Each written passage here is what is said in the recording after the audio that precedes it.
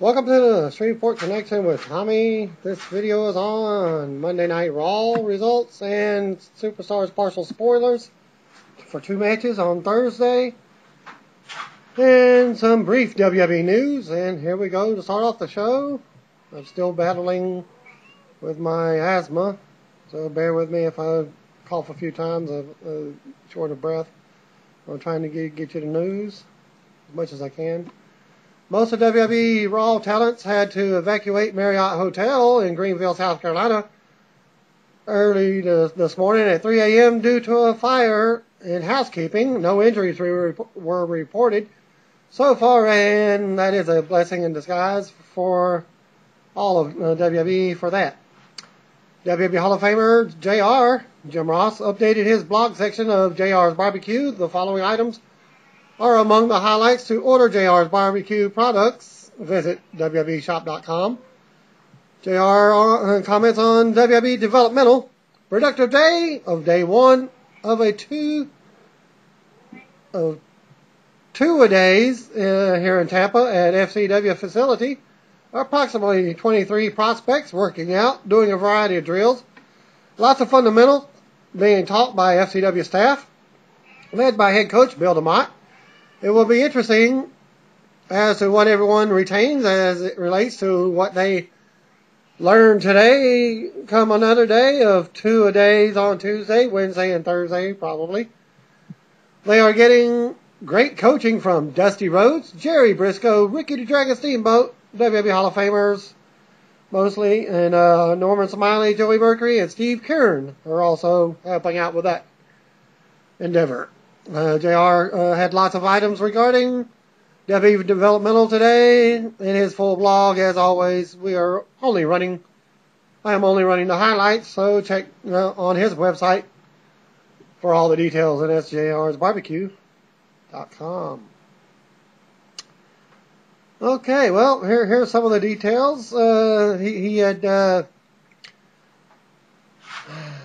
commented on ECW, former ECW, WCW star Perry Saturn. Good to see Perry Saturn at FCW teaching today as well. Really proud of Perry for a variety of reasons, and it was good visiting with him today. Unquote. Saturn is getting around these days. He worked for a local indie group in Twin Cities on Saturday and was described as being in good spirits and motivated by someone who worked the show. It's nice to hear he's bouncing back after going through some dark times. JR then commented and said they on the tryout camp at WWE Developmental, it looks like multiple prospects from the ongoing camp at FCW have viable opportunities to earn WWE Developmental contracts, but the next 72 hours will tell the story. So it's like 3 days. Jerry Briscoe, as always, has done a superb job in bringing in some talent, amateur wrestlers to the camp. It sounds like an eventual week of developmental with the tryout camp and Bill DeMott replacing Tom Pritchard as the head trainer. Hopefully, we'll hear more by Ross's blog throughout the week. Injured WWE wrestler Ted DiBiase Jr. commented on his health status in an interview with the Baltimore Sun. I got that ankle in... Okay.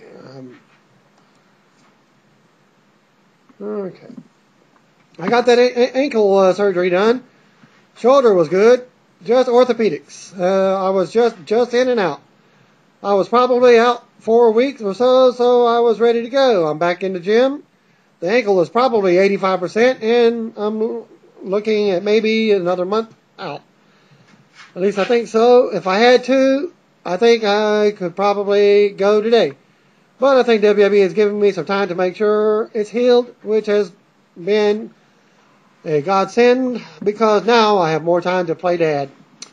And speaking of why he's playing dad, he and his wife welcomed their newborn baby into the world on, I believe it was May 15th. So congratulations to them.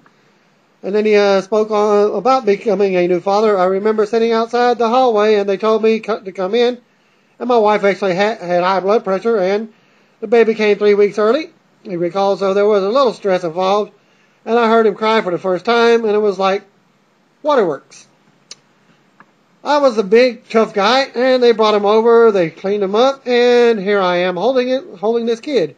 It really is one of the greatest moments in my life. Definitely one of my proudest achievements so far. Because he was completely healthy, and my wife was completely healthy afterwards. Nothing went wrong with the birth, and there was a lot that could have gone wrong.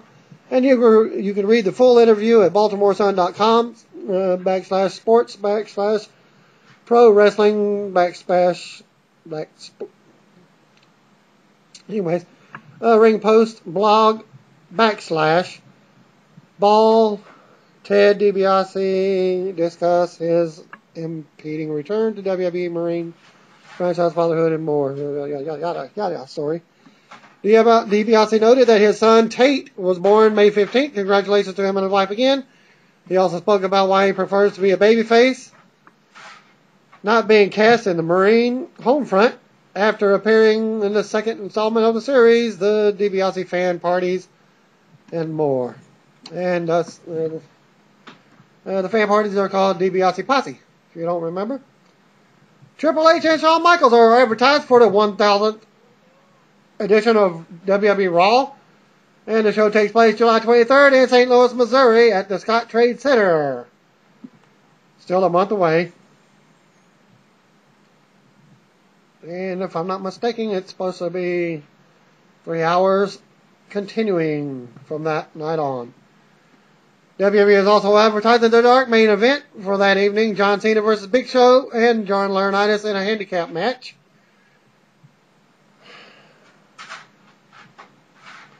Mark Henry updated his health on Twitter page over the weekend. I'm the healthiest I've ever been in 5 years.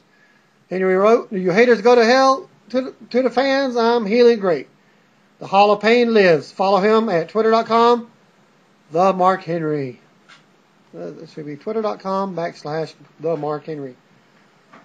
It's odd that WWE never bothered to address Henry's health on the company website. There's no word yet regarding the target date of his return and the remaining of his contract.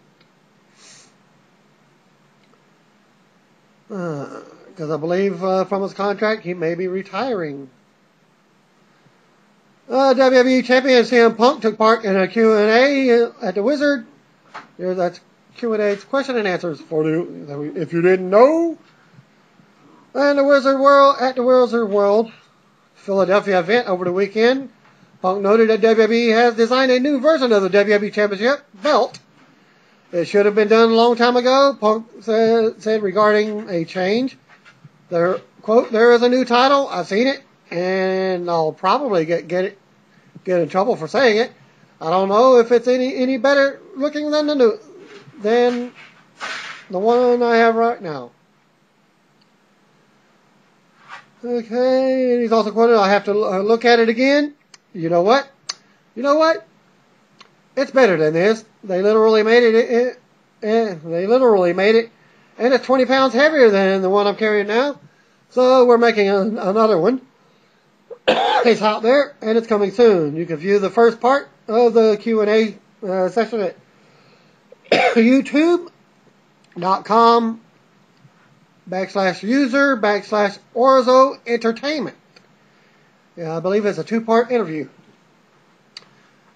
Thank you for sending this in from Kyle Hyatt as he attended the Raw show in Greenville, South Carolina, and passed along the Superstars taping results. Jinder Mahal defeated Alex Riley by submission, probably the camel clutch. Match number 2, Swagger defeat.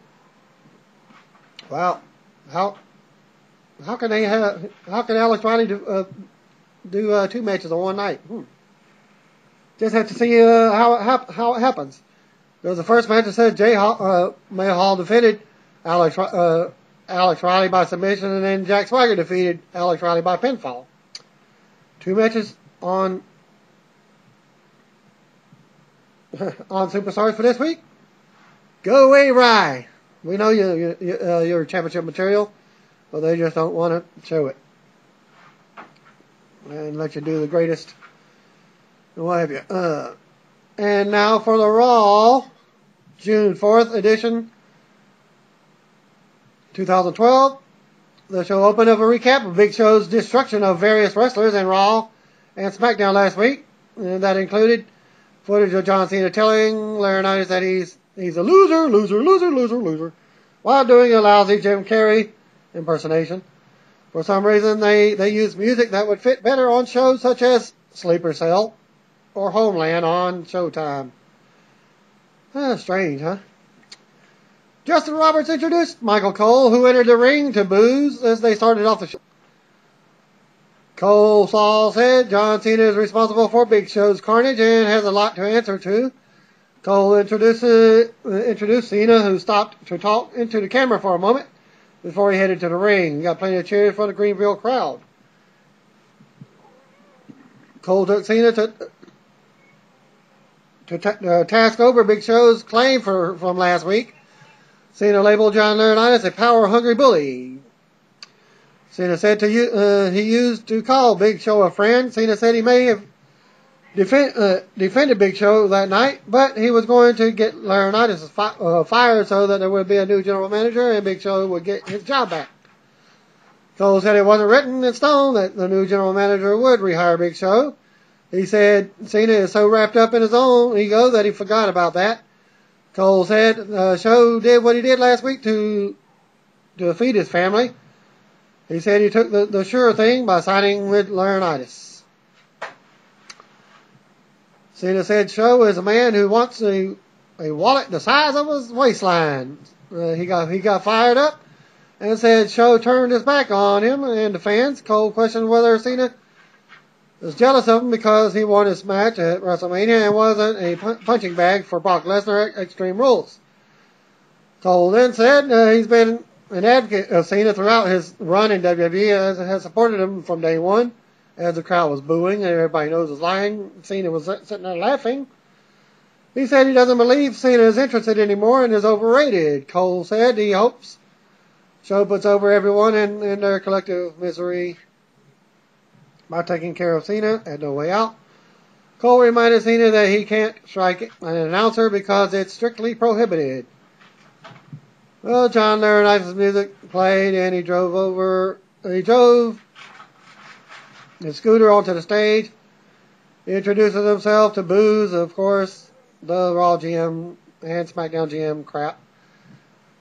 And he said he was going to let Cena pick his opponent just as Show got to. He said Big Show isn't at the show because he has selected days off and this was one of them. And then he informed Cena that he had retired following his win at Over the Limit as an active wrestler. Cena pondered the possibilities. He said he's going to face an opponent he has been watching for years. He said the opponent's scouting reports reads that he is overrated, uninteresting, and Jim Ross says he's being shoved down our throats every week. Cena named Michael Coleslaw as his opponent. And that was it's announced as your main event. Cole said Cena can't do that and asked Laurinaitis to back him up. Laurinaitis said without a mic, he's sorry and drove away. Commercial break. Back for a commercial, Jerry Lawler checked in on commentary and hyped CM Punk versus Kane with a stipulation that there must be a winner. A shot aired of Sheamus walking backstage. Lawler said Dolph Ziggler was challenging Sheamus in a rematch for SmackDown because he claims Jack Swagger cost him the match. It's not a conventional matchup, but I think it will keep viewers watching or at least jumping back to Raw for the main event. I'd love to think that WWE's reaction to the ratings is to have Vince McMahon fire John Laurinaitis and then have Cena put Cole back on the shelf. That it creates a need for JR to return next week. Hey, I can dream that. Overall, a solid first segment in terms of Cena's rebuttal. I wish he could show some intimidation regarding Big Show. After all, the guy did wipe out several wrestlers last week, and it might sell some pay-per-views if Cena showed some indication that it's not just business as usual. A graphic touted the DVD sales success of WrestleMania 28. Backstage, Cole Slaw called up to John Laurinaitis and begged him to call off his match against John Cena. Big Johnny said, "There's a rumor going around that everyone's jobs are being evaluated." He claimed he's all about people power. Cole said the people don't want to see Cena beat him up. Laurinaitis said they do.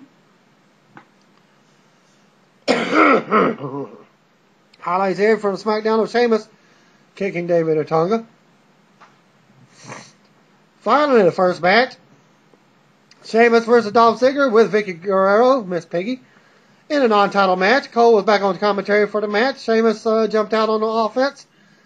Dolph came back just before a break, and thanks to a distraction from Vicky after the break was over, Sheamus regained control briefly, but Ziggler dropped him on a jumping DDT for a 2 count. Dolph hit his famouser off the second rope for another near fall at 8 minutes 5 seconds into the match. Sheamus came back with white noise at 8 minutes 40 seconds. The crowd popped as Sheamus looked to them while setting up the Brogue Kick, which he nailed for the clean pin. And that match took a total of 9 minutes 5 seconds. Sheamus headed up the ramp where he was attacked by Alberto Del Rio and Ricardo Rodriguez. Del Rio kicked Sheamus off the low part of the stage and locked him in the cross arm breaker while he was hanging over the edge. Del Rio scored good heat from the crowd after he released the hold. Commercial break. That was an interesting, entertaining match. I'm not sure how this benefits Ziggler. Sure, he hung with Sheamus in a competitive match, but we've seen him have entertaining back and forth matches with a lot of wrestlers over the years. The guy needs wins. It didn't seem like this was supposed to be a moment for him anyways, given that the announcers didn't give him the special treatment. And post-match was all about Sheamus and Del Rio to hype their pay-per-view match. Del Rio looked more vicious than usual, and it was an effective attack. Backstage, Laurinaitis sent a crew member to fetch him a coffee. David Otunga showed up and informed Laurinaitis that WWE website story states that Vince McMahon will return next week to give him a job evaluation. And then he was hyping video later in the show about commenting that you're fired segments that Vince McMahon always is, which would also advertise the July 23rd 1000th episode. Back at ringside, Michael Cole and Lawler spoke about Vince McMahon returning next week and hyped Cena versus Cole for later in the show. Commercial break. I'm not sure why this falls under Vince McMahon's jurisdiction either. After all, he was removed from power by Triple H. Perhaps they will explain it next week. Match number 2, Sin Cara versus Hunico with Camacho. They broke out the mood lighting for Sin Cara. Lawler talked about how fun it was to watch these guys, and Sin Cara he performed a series of crowd-pleasing moves and scored a clean pin, as the same ring gear that he wore on SmackDown with his red attire, but still had blue lighting. Now, did that make a lot of sense? Okay. Sin Cara defeated Hunico, squash match, 2 minutes and 30 seconds. Announcers hyped the Raw debut of Ryback, a video showcasing some of Ryback's destruction of jobbers on SmackDown. They go to commercial.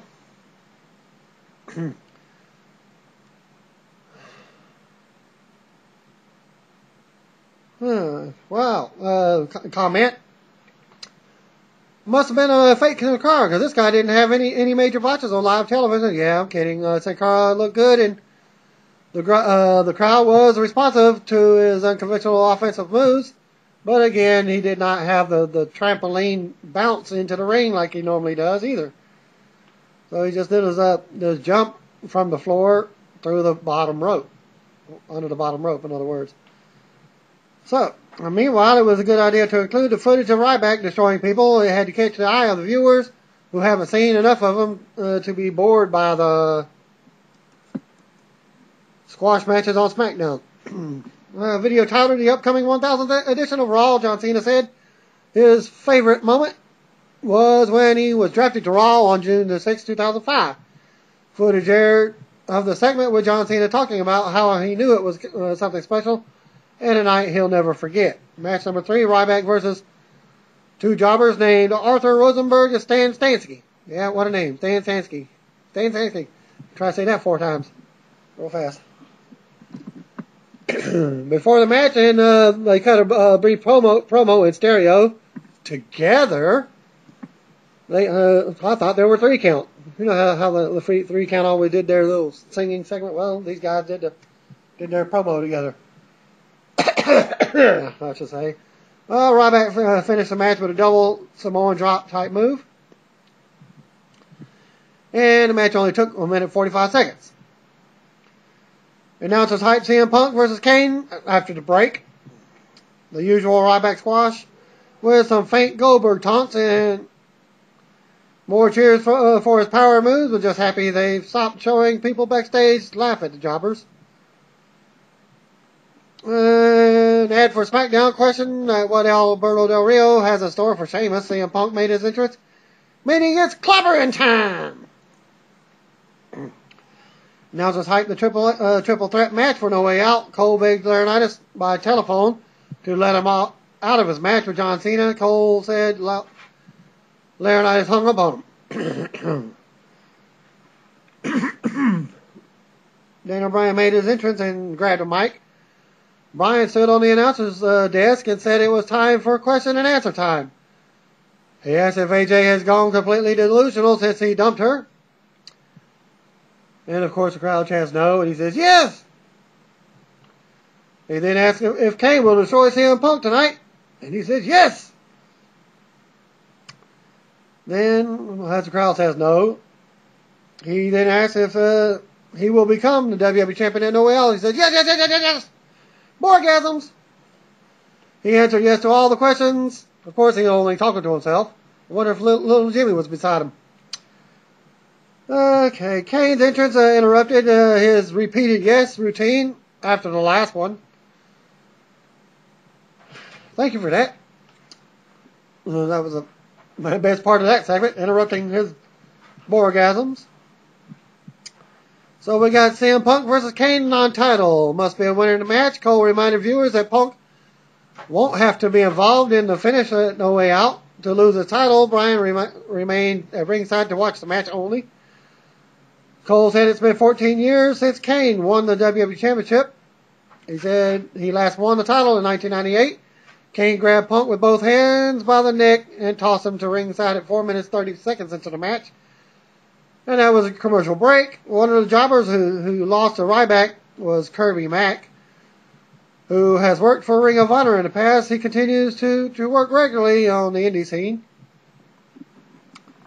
After the break, Punk made his comeback with a high knee in the corner, and he bulldog. He went for a cover, but Kane kicked out. Later, Punk knocked Kane off the second rope after repeated shots. Punk went to the top and hit the top rope elbow drop for a good near fall. The elbow drop actually looked like it actually missed him, and then he went back for the pinfall. Punk was knocked to ringside as the ref pushed Kane away. Bryan jumped up and kicked Punk a few times and then returned to his seat like nothing ever happened, but the referee actually did see him as he looked over, so that was a botch there. Punk ended up dropping Kane with a kick. AJ ran to ringside and stood on the ring apron. Bryan jumped up and told her to get down. Punk drove in onto Bryan and slammed his head into the barricade. Punk headed back to the ring where he took a choke slam from Kane. Kane pinned him in 13 minutes 40 seconds in the non-title match. After the match, AJ sat in the corner in the ring. Kane started to walk toward her rather than simply roll out of the ring. She stayed there. Dan O'Brien struck Kane, who quickly fought him off. AJ still remained in the ring. She stood up and smiled at Kane, doing her little. And then left the ring without Kane then left the ring without even harming her. AJ walked over and tended to Punk. Commercial break. So that was a really good action down the stretch with some strong near falls that had Punk on the verge of winning. I love the tease of AJ potentially ending up with Kane too. Wow, how many men has she been trying to get with? Hate the idea of it actually happening, but I like the tease for the possibility that she could end up with anyone. God help us all if they try to claim that she's related to Undertaker and Kane. Okay. And Ed hyped the return of Mr. McMahon on next week's 3-hour Raw. Narrator noted that McMahon will kick off the show. A graphic touted that the WWE Facebook page has more fans than the MLB Facebook page and all 30 teams combined. Backstage, Josh Matthews is interviewing AJ about what happened with Kane. She seductively played with Josh with his tie, and that got weird. She pulled him in close and asked, "Do you not like the aggressive women?" "I do. You know what? You might be my type." Matthews was flustered and walked away. As soon as she let go of his tie, she did her little thing. Lawler set up footage of John Cena selecting Cole as his opponent. Cole pleaded with Laurinaitis by telephone cameras to change his mind. Then he went into excitedly hyping the John Cena vs. Big Show match and set up Big Show video package. Show said he's fat and fed up. They showed footage of him clowning around, and he said he's not an entertainer, he's a giant. I get what they're trying to do by showing all the corny Big Show segments, and I'm having to drive home the point that he's not an entertainer. Believe me, though, we don't need a visual reminder of all the horrible shit that he does over the years. Show being serious and being cast as a true giant by destroying people is good enough. Next up was R-Truth and Kofi Kingston making their way to the ring to a flat crowd reaction. So the match was up. R-Truth and Kofi Kingston versus Tyler Rex and Kurt Hawkins in a non-title. The entrance of Rex and Hawkins was not shown, and the match was joined in progress as they went to a commercial or segment or whatever. Truth had his shoulder taped, and Kingston had his ribs taped to sell Big Show's attack from last week. Truth sold for his team, and Kingston took the hot tag. Lawler sold the rib injury for Kingston, who was too busy doing his normal offense to sell anything. Kingston hit a top rope move and went for the cover. Rex broke it up. Kingston hit the Trouble in Paradise on Hawkins and pinned him. And that match took about 3 minutes, 50 seconds. A shot aired of John Cena walking backstage. Lawler gave Cole a hard time about his match time approaching, and they went commercial. I guess Kingston forgot to sell as the ribs had been taped. I was actually hoping Hawkins and Rex could go over since Kingston and Truth had the belt an excuse.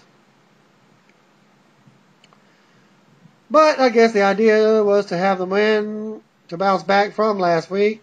I would have sacrificed for that at least a week by trying to make something of Hawkins and Rex so that it could actually mean a little something when the tag team champs beat them. Then again, I think more about the tag division than most WWE officials do.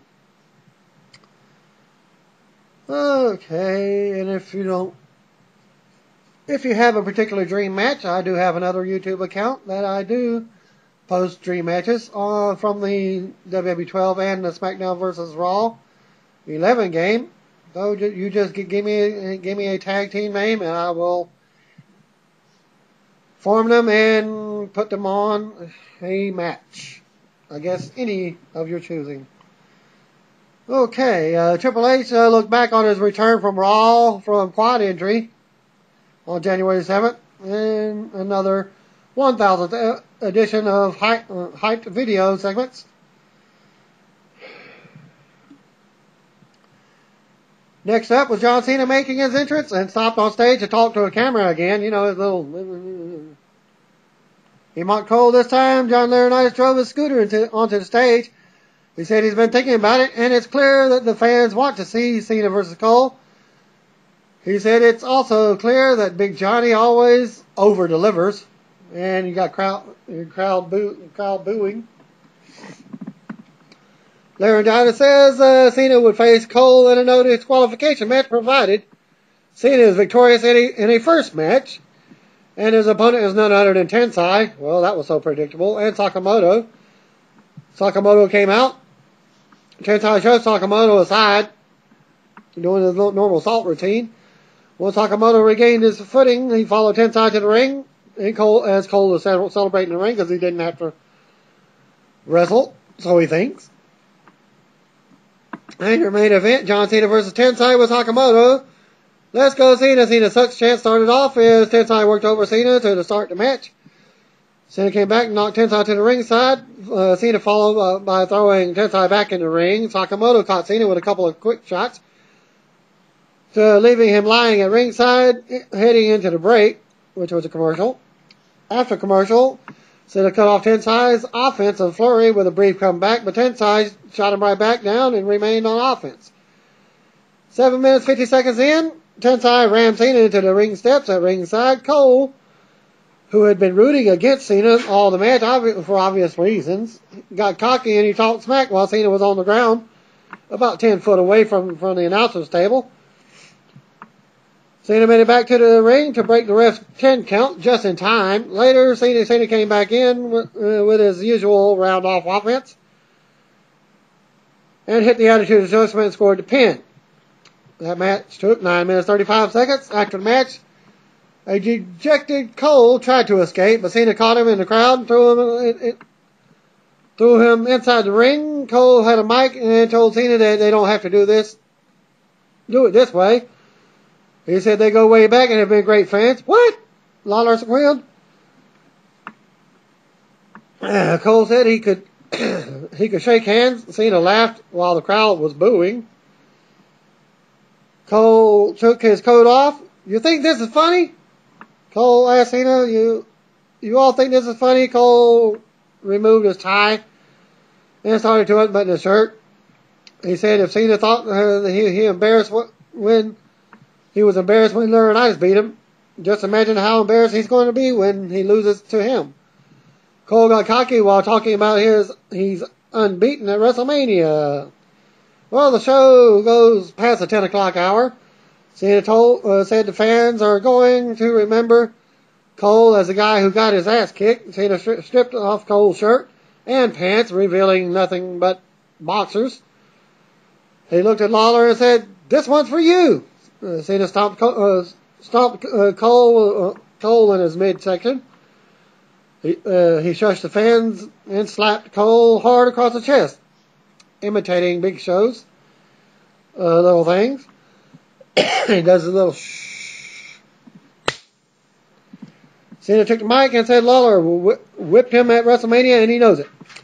Cena told Cole to apologize to Lawler. Cole then apologized to the King. Cena said Cole kicked JR off the table and owes him an apology. Cole said Ross is his mentor. He looks up to him. He said he's sorry repeatedly. Cena said he loves JR's barbecue sauce and told Cole to tell the fans what he thinks of it. Cole said it's slobber knocking good. Well, Lawler pulled out a few bottles of JR's barbecue sauce, which was so predictable. Well, they were under the table, ready for it. Well, because Cena made a comment about JR's barbecue sauce. So he got some free advertising on the barbecue sauce again, which you can buy at www.shop.com. So Cena went to ringside and grabbed 2 bottles, which he poured onto Cole. "Stop it," Cole whined. Suddenly, a Be a Star video. Oh wait, a video aired briefly. Oh wait, Cena went back to ringside and grabbed a fire extinguisher, which he sprayed at the barbecue covered Cole. As Michael Cole's head was actually smoking because it was supposedly hot very hot sauce.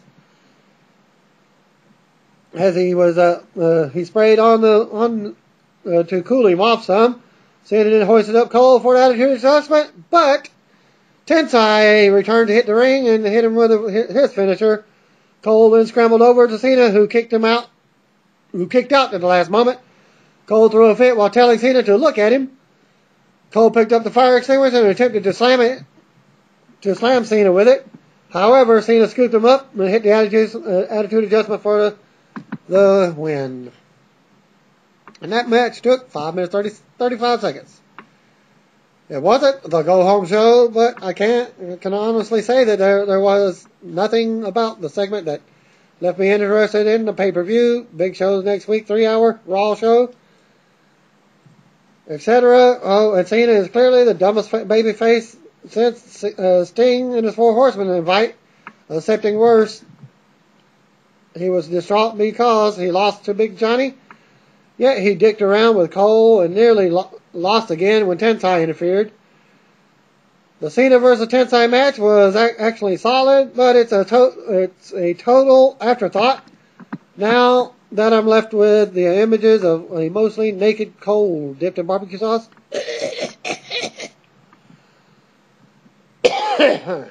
Punk vs. Kane was much better than expected. Perhaps viewers stuck around to see Cole get his arse handed up to him again. And your dark match, main event, and your prior dark match, thanks to Kyle Hyatt attending Monday's Raw in Greenville, South Carolina, sent the following what happened after the Raw went off the air.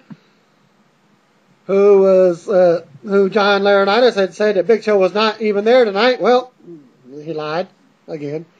John Cena defeated Big Show, David Otunga, and John Laurinaitis in a handicap match. Cena pinned David Otunga for the win. There was a great atmosphere. There's another report about that.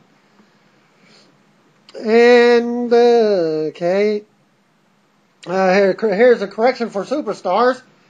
It was Jinder Mahal defeating Alex Riley, and it was Jack Swagger defeating Zack Ryder. After Monday's Raw Super Show went off the air, John Cena called out Big Show. Johnny Laurinaitis came out and announced a handicap match featuring Cena versus him, David Otunga, and Big Show. Big Show never tagged in during the match. Cena pinned Otunga and nailed the attitude adjustment on Laurinaitis to end the show. So Big Show just sat on the outside. Wow. And that ends my show for this week for Raw. Stay tuned for Tuesday night's taping for the spoilers for not only SmackDown, but you got NXT and you got the remaining SmackDown version of Superstars. Thank you and have a blessed day.